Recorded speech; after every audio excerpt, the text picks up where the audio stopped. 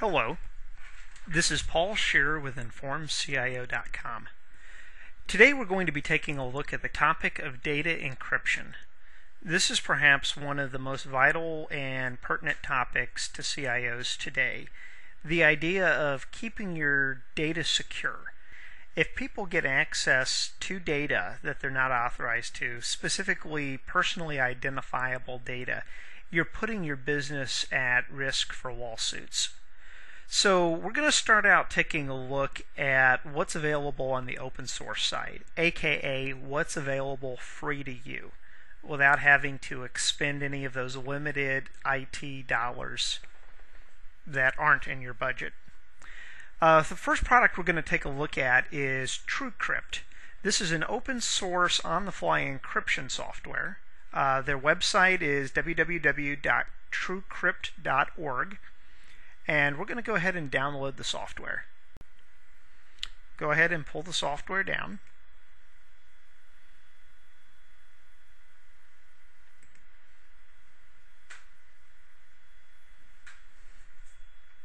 Pretty quick download. Not something that you always get with these open source products. Go ahead and install it onto the machine.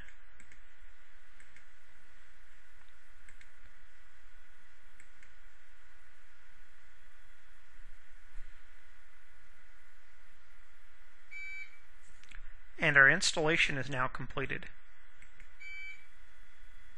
No, we're not going to look at the tutorial. Finished, and we're going to close the website and now go and launch the program as soon as we find it. There it is. Alright, starting up TrueCrypt. The first thing that we're going to need to do is to create a volume. We hit the Create Volume button. We're going to create this within a file container. So basically what it's going to do is it's going to create a virtual disk, but it's going to be a file. This would be similar to the concept of how VMware server, its hard drive, is simply a file on the host server. We'll select Create a File Container. Next. We're going to create standard TrueCrypt volume. And now it's going to ask us to select a file. We're going to choose the location of the file. Let's put this under, actually we'll choose Browse Folders, Documents and Settings, since Windows 2008 no longer lets us save stuff to our C drive. And we'll call it My New Volume. Say Save. And Next. Now it's going to ask us what type of encryption algorithm that we want to go with. And we're going to choose Serpent Twofish AES. Why am I choosing this? Well, it's 256-bit encryption, and it just really sounds cool. Obviously, you'll want to do some research into what encryption algorithm makes most sense for you, but typically most of them are fairly secure.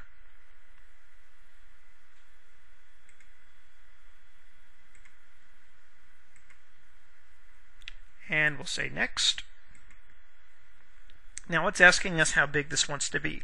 This is going to depend on what our use for this is. Are we going to create a virtual hard drive on this machine that's encrypted and that we're going to use to install all of our documents to? And if so, it's going to need to be a rather large volume. Or are we simply planning on creating a small couple meg volume that we can use to copy a couple files to in an encrypted manner and then email to someone else, or even put on a public FTP server and make available for someone to download? In this case, we're going to go with the latter option, so we're going to only make this 100 meg in size. Now we're going to choose the password. We will pick something extremely secure. This is my new password. This is my new password. And actually, one of the features I really like is display password. So I can actually make sure that these match.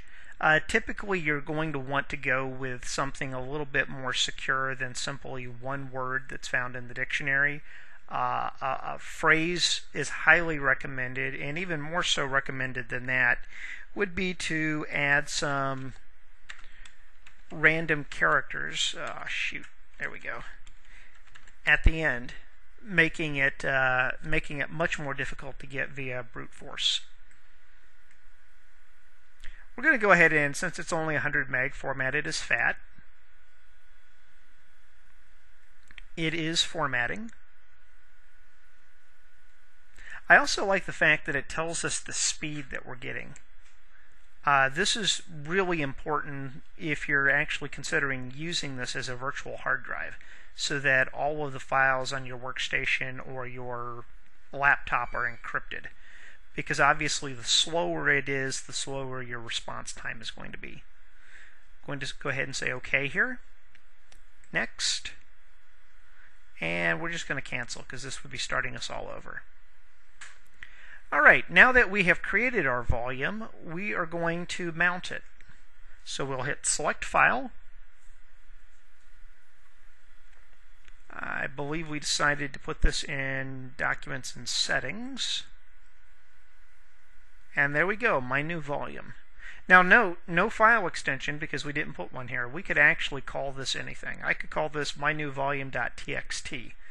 And they'd have a heck of a time trying to open this up in Notepad. Go ahead and say there, and now we're going to pick the drive letter we want to mount it as. We'll pick the E drive and say mount. It now prompts us for our password. So I'm going to type in, this is my new password. Say OK. And now if I go to Windows Explorer,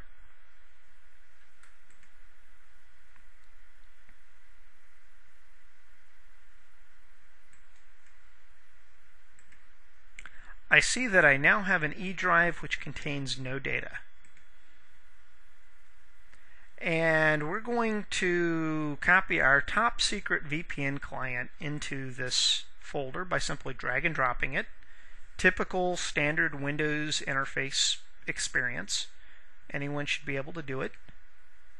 Okay, we see that it now contains it. We're going to go back to TrueCrypt.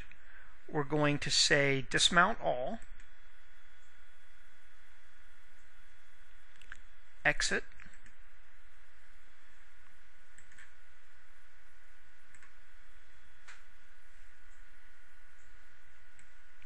And now if we go back to Documents and Settings, wherever that is,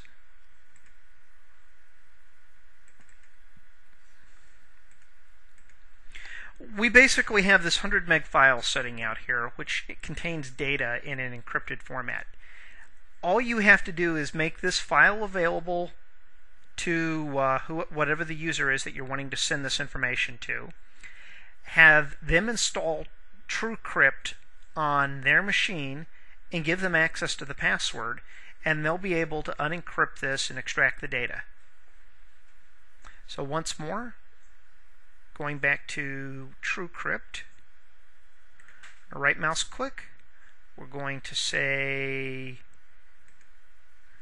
mount. No, we didn't want to say that. There we go. We're going to select our file, new volume, open, mount. Now let's go ahead and type in a invalid password.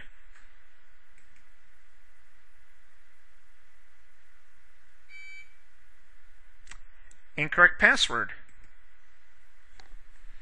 Type in a valid password. This is my new password. And once again, you can see down here with this new volume just mysteriously appeared, and it contains our VPN client. This has been Paul Shearer with InformedCIO.com, hoping that you have a great day, and more than that, hoping that you visit my sponsor links.